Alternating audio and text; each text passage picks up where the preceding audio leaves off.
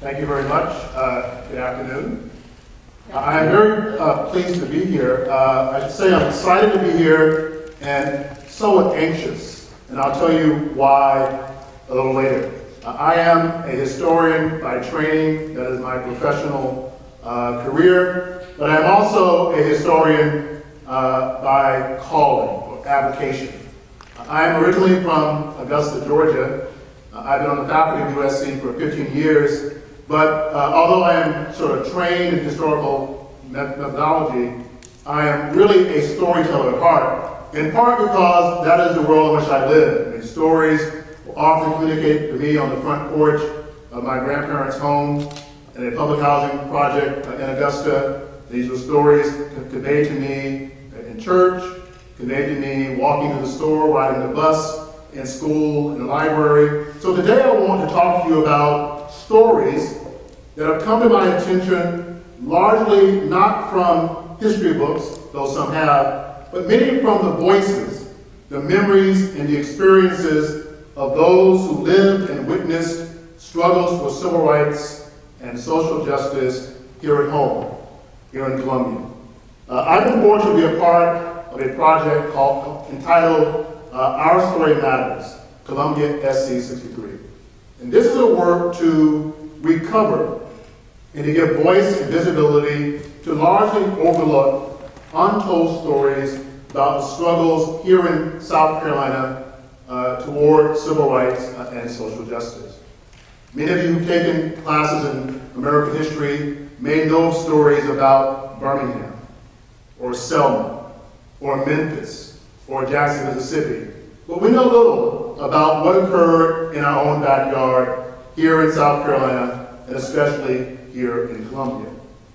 Many of the lessons that I have learned that I will transmit to you today come from individuals that we've spoken to or students that I taught who sort of collaborated with me in doing research on civil rights here in South Carolina. This is a photograph taken on August the 10th, 1948. It is the first day in the 20th century that an African American can vote as a Democrat in South Carolina.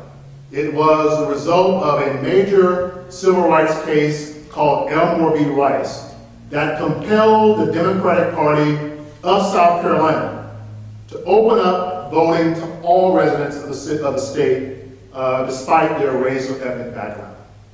The person standing at the front of the line with the umbrella, the white patent leather shoes, and the white dress was a woman I had a chance to speak to who was born in a place called Fort Mott, South Carolina. She was born there in May of 1909.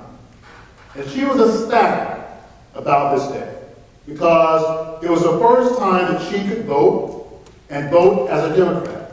And she had long memories about what this day meant for her family and for her children, and what it meant for her as a young member of the NAACP in South Carolina. She told stories about joining the NAACP when she was in 8th grade, paying 25 cents. And when I went to talk to her about her memories of her life in South Carolina and about civil rights, she at the time was almost completely deaf and legally blind, but her mind was amazingly sharp. And so I would say, Miss Wilson, would you mind telling me your story? And I would shout it so she could hear it. And finally, once she understood what I had to say, she said, well, how much time you got? So that was a lot to communicate about this experience. And this was 5 or 6 years ago. Remember I said she was born in 1909. Well, this past November, that is Miss Wilson, at age 105. Coming out of the Ward 9 voting precinct on Gervais Street. Still active, still alert, still excited about telling stories that she told me were largely overlooked in the textbook of her children and her grandchildren. So today I want to talk about these amazing people like Ms. Wilson who compelled all of us not only to rethink history, but also to reevaluate ourselves and to begin to do some assessment about what all of us can do to be important change agents in the world around us. In 1946 and 47, the gentleman in the middle, George Elmore, was a local grocery store owner on Gervais Street near Millwood. Mrs. Wilson frequently patronized Mr. Elmore's store. In the mid-40s, Mr. Elmore struggled to gain the right to vote and was denied. Ultimately, Mr. Elmore was able to register to vote. But at the time, the person who was doing the assessment of those who registered thought Mr. Elmore was white, when in fact, he was a Negro.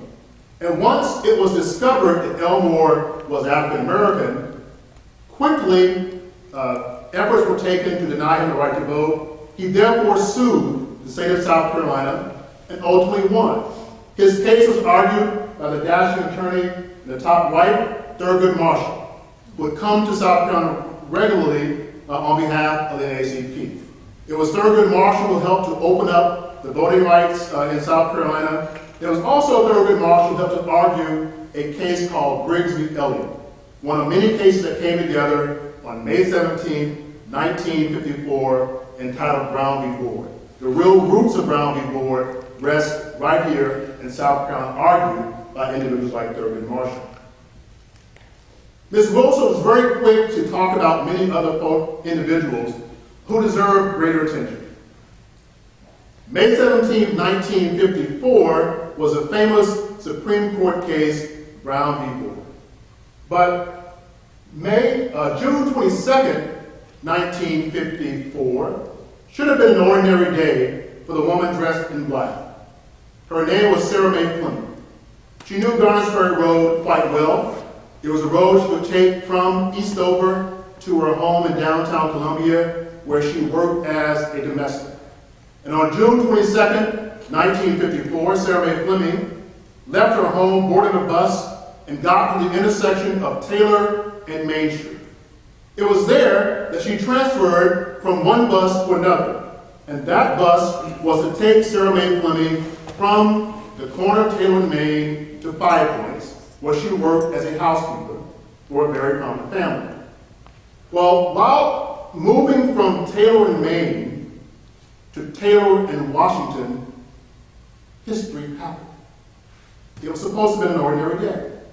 Mrs. Flemming sat in the middle of the bus, on the Columbia bus, but what she didn't realize is she was sitting toward the border of a bus that separated black and white passengers. The bus driver said, you get up now, move. She stopped. Instead of moving back, she moves forward. Not to claim a new seat, but to get off the bus.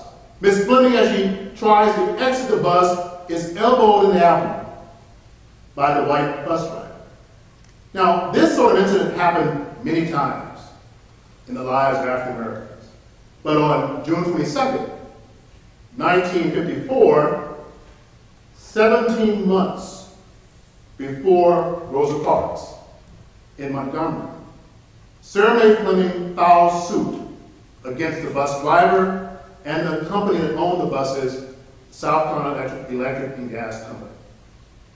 Ultimately, Mrs. Flemming's lawsuit leads to the desegregation of buses in Columbia, but also buses across the South in the 1950s. A largely untold story that deserves much greater attention. When Mrs. Flemming was interviewed by a national newspaper, she was a little concerned. She did not want to draw attention to herself. In fact, when she died, her family had little idea of what she had accomplished. She said to the reporter, "It was the right thing to do, but I hope it does not cause too much trouble." Now, Ms. Flemming was partially right. It was the right thing to do.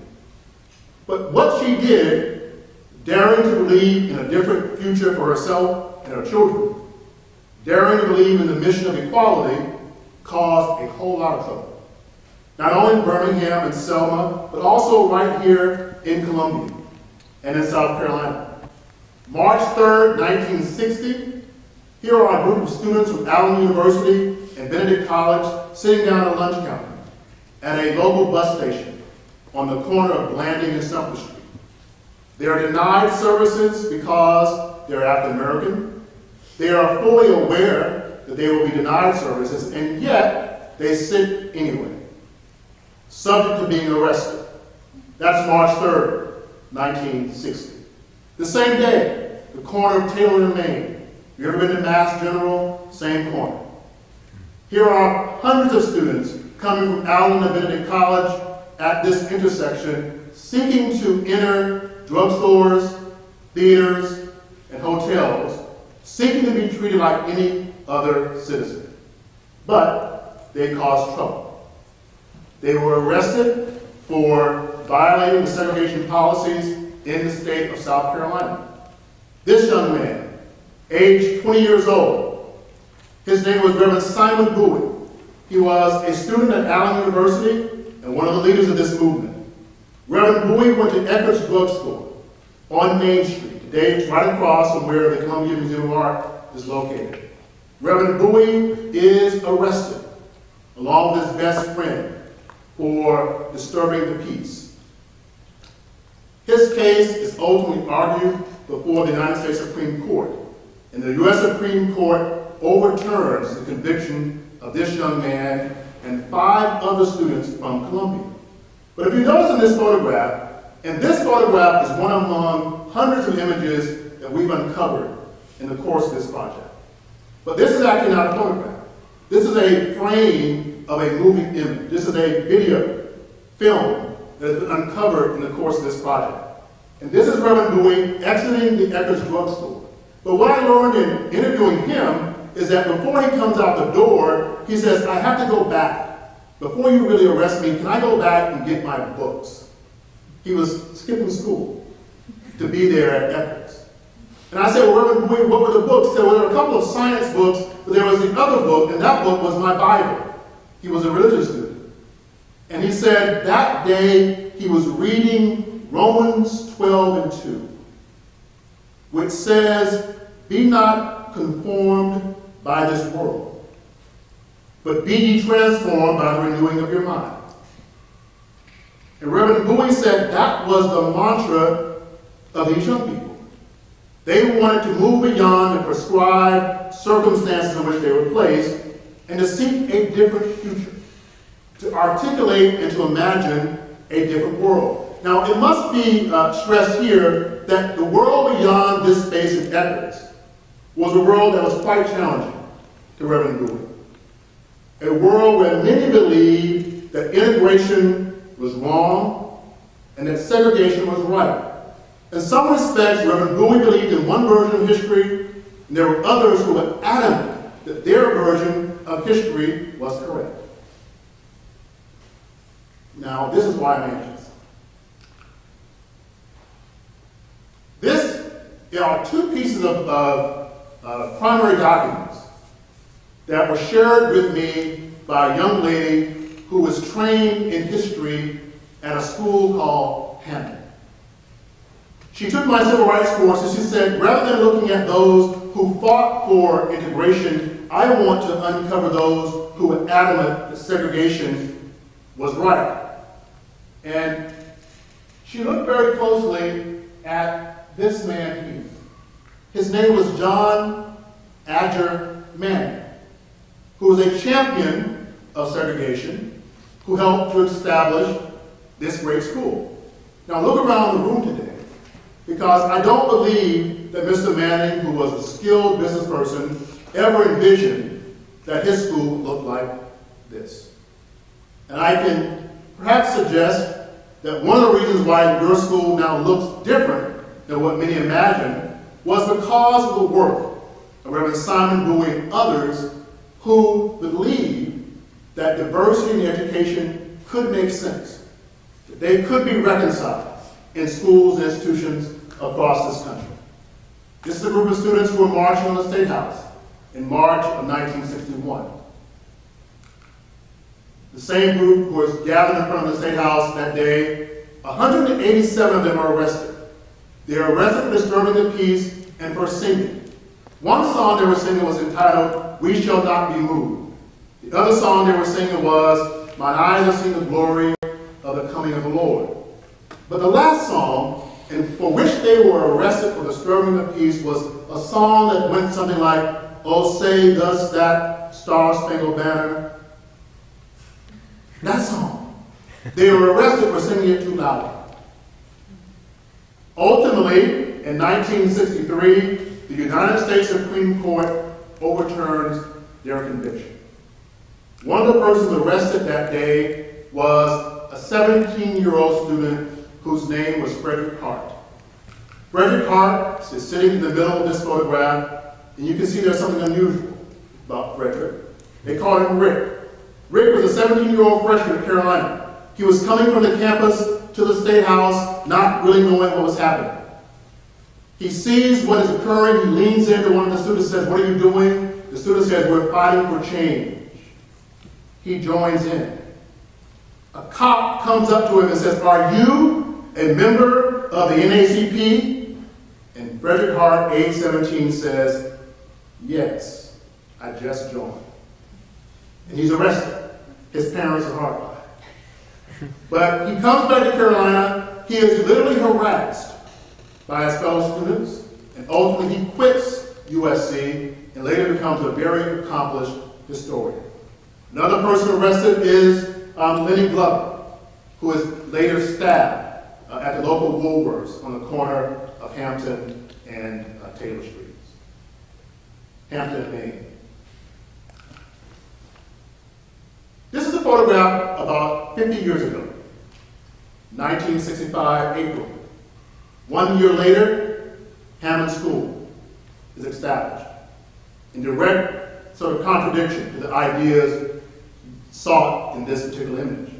And I suppose as I conclude that what better place might we look at the debatable, contested meanings of history than at a school like Hammond. The student in my class, she wrote a final paper, and she said that if injustice is ever to be confronted and to be reconciled, it must be brought to light. And in some ways, that is what we seek to do.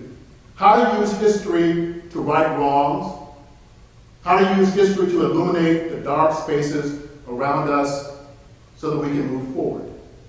This is 1959, a familiar face, a young 30-year-old preacher named Martin Luther King Jr., here in Columbia, South Carolina.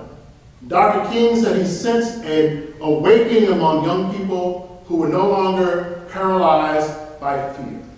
And he told young people later that if you want to be an effective agent of change, you should run. But if you can't run, you should walk. And if you can't walk, you should crawl. But if you can't crawl, keep moving. And that is my message to you today. As you think about the history unknown and the history uncovered, imagine how all of us can be agents of change, and imagine what the new chapter of history will be if you were to write it. Thank you very much.